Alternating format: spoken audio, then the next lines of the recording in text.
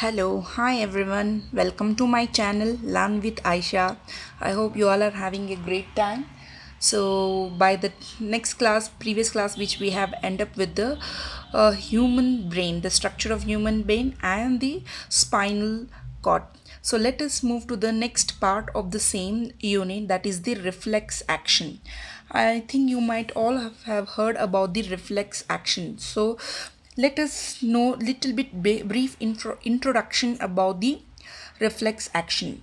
Brain and spinal cord are the coordination center, and that process where the signal receive and order the effectors to act accordingly. So we are going to act according to the brain and the spinal cord messages which is being received.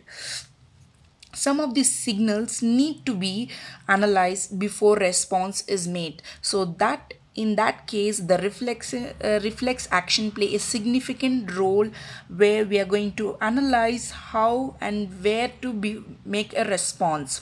In such cases, brain receive the analyzed signals and process the information in the light of information stored in it and then responds. So that means as soon as the brain receive the information or get the message, it's not going to release the information. In fact, it's going to be analyzed by the brain along with the spinal cord.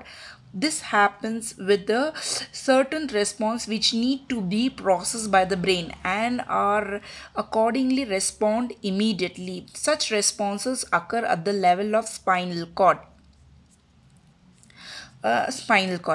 Okay, so this makes the reflex action to act in a response that occur at the level of spinal cord without the brain knowing.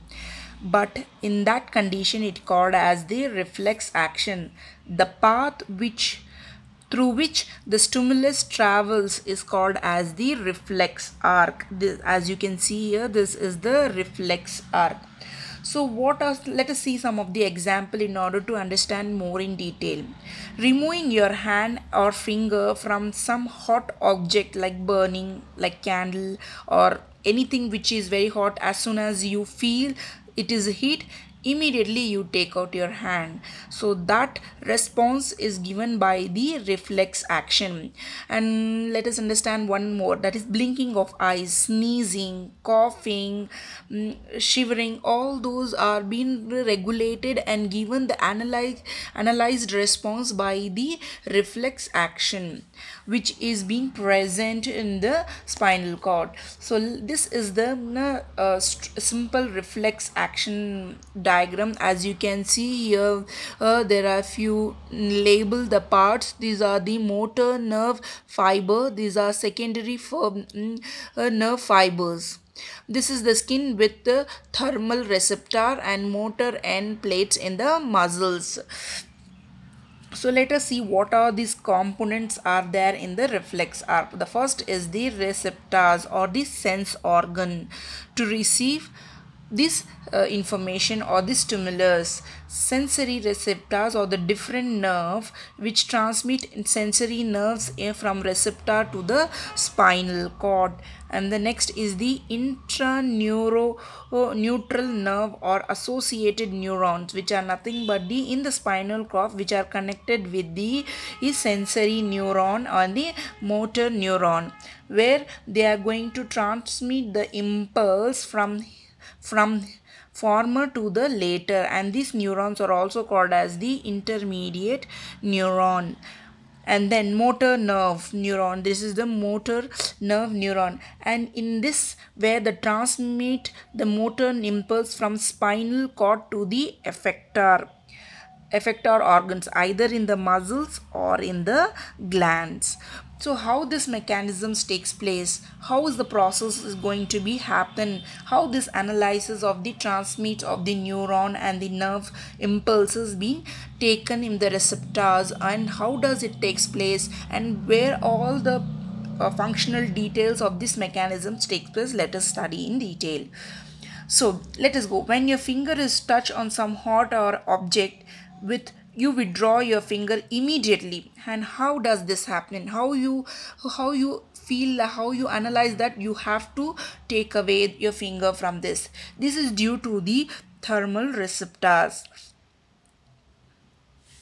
The thermal receptor, the skin, the sense organs which makes you the thermal receptor which are present in the skin of the finger receive the stimulus that generate the electric impulses or the electric sensory. The sensory impulses where they generate are flashed by the sensory fibers, and those that receives the spinal nerve to the spine. With the help of spinal nerve, it receives to the spinal cord. Through this association, neuron or intermediate neuron takes place where the impulse is passed on to the motor neuron. From here it is being passed to the spinal cord. The motor neuron the motor nerve generate impulses which are transmitted to the motor nerve fibers, and where the spinal nerve is the biceps of the muscles of the arm, and these muscles then contract by pulling away the hand, and receive this action is being performed in a fraction of second, not in a minute, in a fraction of second. This process takes place without the brain even knowing about the event. So this how the the reflex actions takes place. So let us know what is this simple okay, before we move to the simple natural reflex or the conditional or the acquired reflexes, let us understand this in a more detail.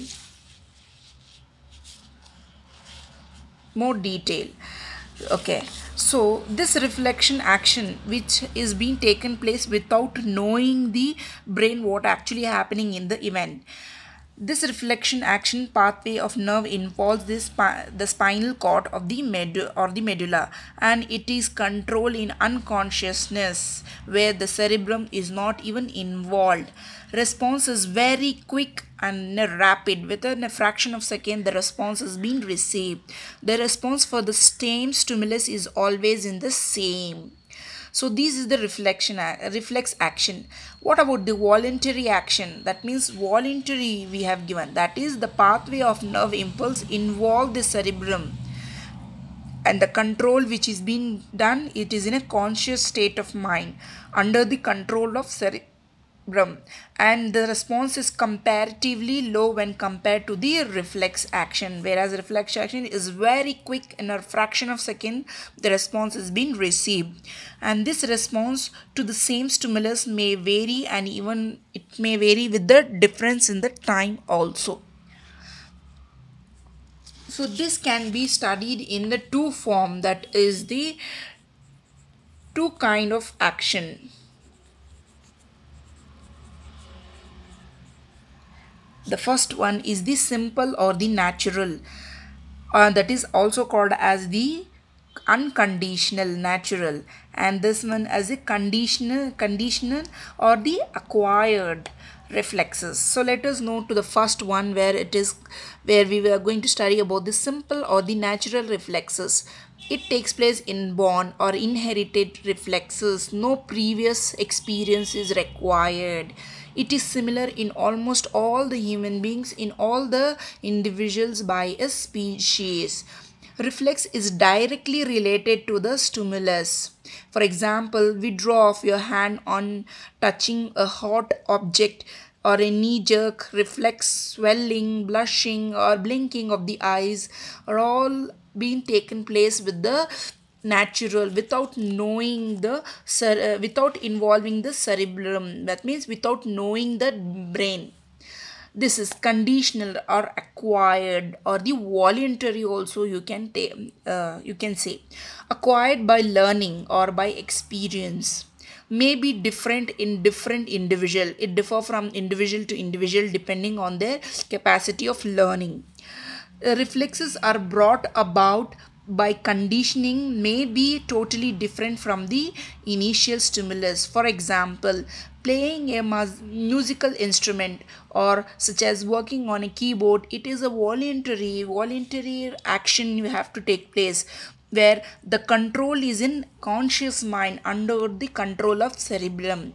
So this how the reflection takes place in two form, that is by simple or by the condition, or even it can call it as the voluntary actions, where few process or few responses takes place immediately without the involvement, and the other which required by learning and even by experience. So this is the simple topic which we have covered by the reflex action. So next class we are going to move the further, which is the somatic nervous system, and then the autonomic nervous system, which we are going to cover with this chapter as nervous system. Thank you for your support, and I'm extremely sorry for making you all to wait for such a long time. See you in the next class. Thank you.